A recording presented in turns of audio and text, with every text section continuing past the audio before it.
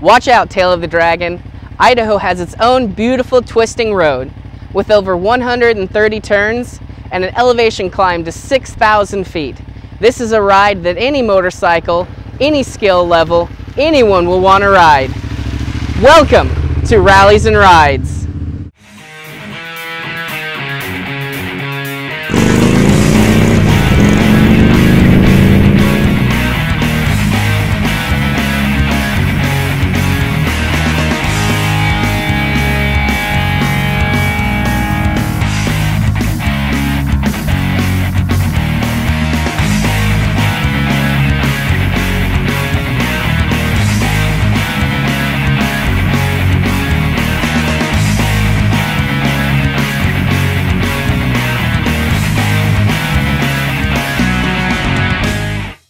Highway 21 is just off Interstate 84, and that's where we begin our journey.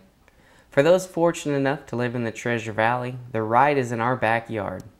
It doesn't take long to get away from the hustle and bustle of life and enjoy some great technical riding that will challenge any skill level.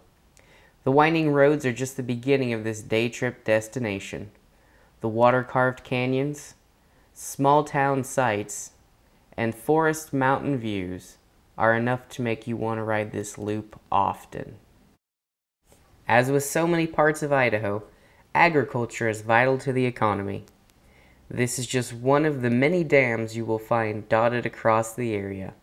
Each one bring water to a converted desert. Lucky Peak Dam has become the reservoir for water enthusiasts.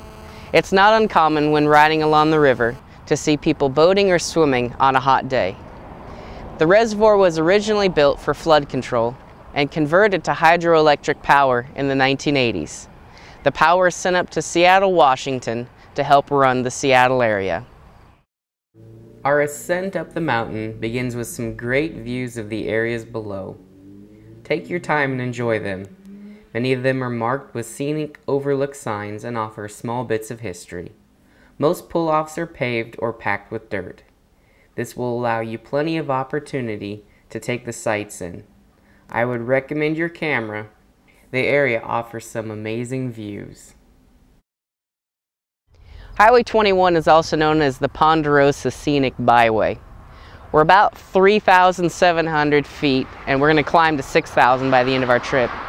We start to hit a tree line just a few miles out of town. The Treasure Valley is considered the high desert, but as we start to move into the mountains, we get a little bit more water, and the pine trees start to pop up. Enjoying the full experience of this ride means getting to know the locals and fellow riders.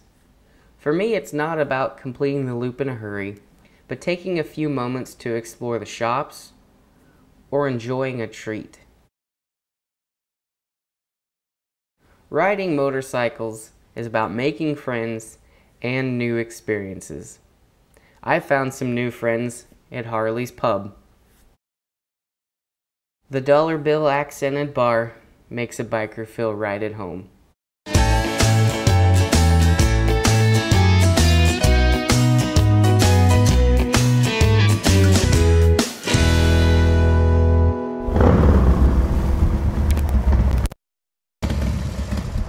Idaho City is an old mine town. During the middle part of the 1800s, it was one of the largest cities in the Northwest with a population of over 7,000 people. Like all boom towns though, when the gold dried up, so did the town. Today there's just around a population of 500. The locals are super friendly though, and ready to welcome the motorcyclists up from the city.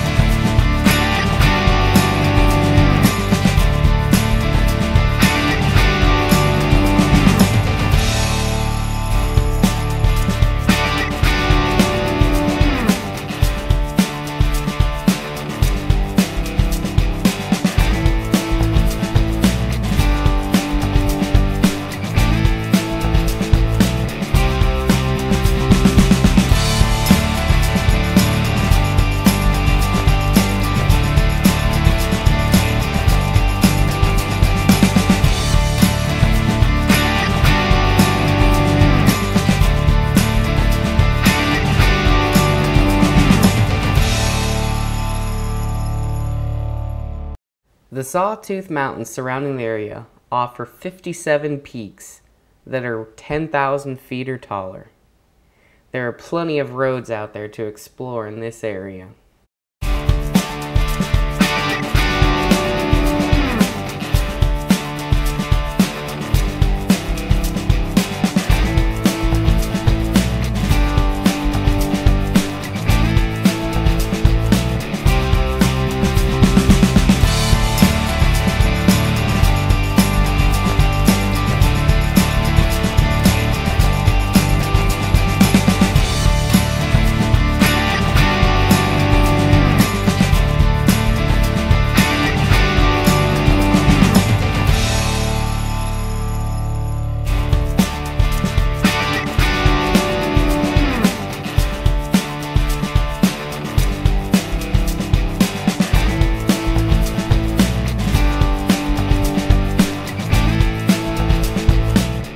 The South Fork of the Payette River will guide us home. Flowing from the Sawtooth Mountains, this ice-cold river will eventually meet up with the North Fork of the Payette in Banks. We're here at Lowman, the halfway point of our ride. We could continue into the mountains to Stanley, home of Redfish Lake, a beautiful area. We're going to head on though to Garden Valley and then Banks to finish our loop back home. If you do decide to go to Stanley, you need to allot for another couple hours, making this normal 3 to 4 hour trip about a 5 to 6 hour ride. It's well worth it if you've got all day. The Payette River is world famous for its whitewater rafting. The North Fork offers Class 5 rapids, some of the most challenging in North America. It's not uncommon to see rafts and kayakers going down the river.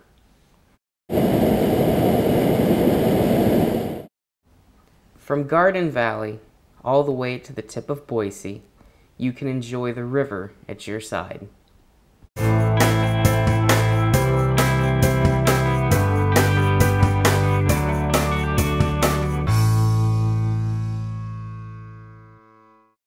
As we head out of Horseshoe Bend, a final glimpse of the great day's ride is offered to us. For Rallies and Rides, I'm Eric Gipe.